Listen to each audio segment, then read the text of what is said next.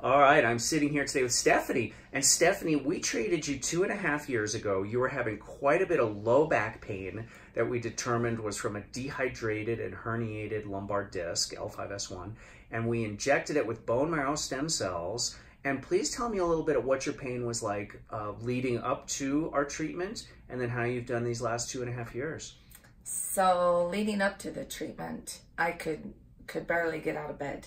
So I was in so much pain, I'd have to pop in 15 to 18 Advils just to get out of bed and just to go about my daily life, just to even move. I was in so much pain because those discs were poking out and sticking on a nerve and going, the pain was shooting down my leg. I could barely walk.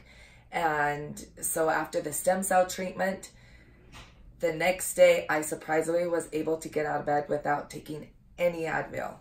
And over the last few years of that stem cell growing, my back pain is amazing. And I got off Advil and able to do my regular routine, and it's been amazing. The results are great. That's great. So if you had to pick a percentage improvement, what would you say you had overall?